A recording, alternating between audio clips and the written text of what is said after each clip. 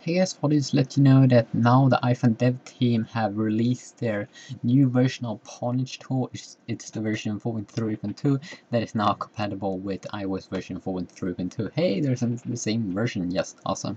But basically, PwnageTool is good if you want to unlock your iPhone. If you don't care about that, then you could always use Red0w to jailbreak iOS 4.3.2 untethered, or you could use the Snowbreeze, yeah, that's the name of it, the Snowbreeze version for 4.3.2.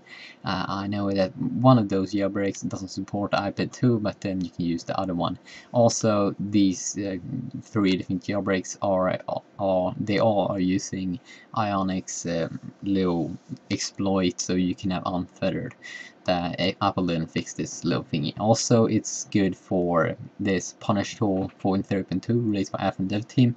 It's awesome for people with older baseband because this will allow them to safely be able to restore to pre-jailbroken iOS 4.2 device, or firmware I should say, and continue to have their current basebands.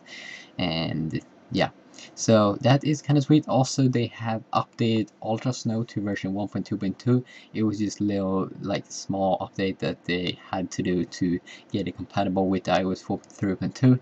Now, if you are having an iPhone, I don't have an iPhone, so I don't have to do this, but if you want to know all of the details about this, how you do it, and if you can do it, because it doesn't work with all of the basebands, some iPhone 4 basebands, it doesn't work for them, and yeah, but it's supporting PwnageTool 4.3.2 is supporting the iPhone 3GS, the iPhone 4, the GSM version, not the CDMA version, the iPod Touch 3G, iPod Touch 4G, and the iPad 1.